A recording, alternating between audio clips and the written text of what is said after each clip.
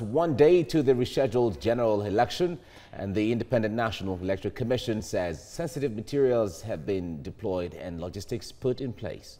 Well, the Commission says 72.7 million Nigerians have collected their PVCs and will vote tomorrow. But how prepared is INEC this time?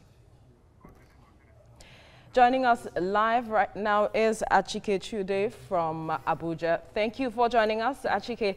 Now, you're in Abuja. What have you observed? How prepared is INEC at this time? Do you believe that they will meet up to their promises? Well, Abuja seems to be the center of the storm, at least in terms of the location of the INEC. And so a lot of activities are going on around here.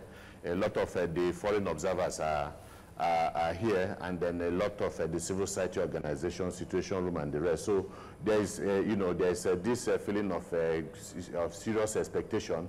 We all know that the INEC chairman has said that nothing is going to prevent this election from holding, except perhaps an act of God. But Achike, we have had that. We have had that from the INEC chairman several times before it was postponed last week.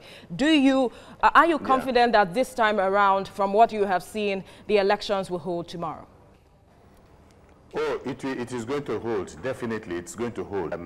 I think they have been working from the very moment that that election was postponed. They were under very intense pressure.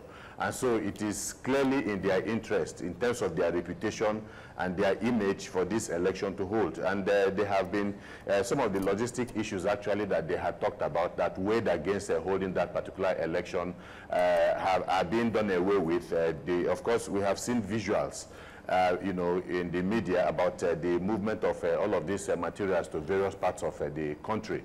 And in some cases, they are talking about 100% completion in terms of logistics. All right. And so I am very, very hopeful. A lot of Nigerians are. As hopeful as you are, the credibility of this election has been brought under some level of scrutiny, because there's been some persons caught with PVCs and even specimen of the ballot papers. Are you worried about this?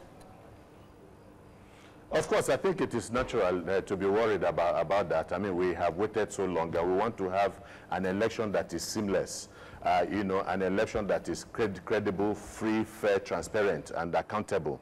That is why we have invested so much energy and time. So yes, I agree that all of these pockets of dissonance, malfeasance will definitely worry anybody. But we want to hope that substantially all of these malfeasance is not substantial enough to impugn the integrity of the electoral process, of the election itself. All right. Achike Chude, thank you for your time on TVC Breakfast.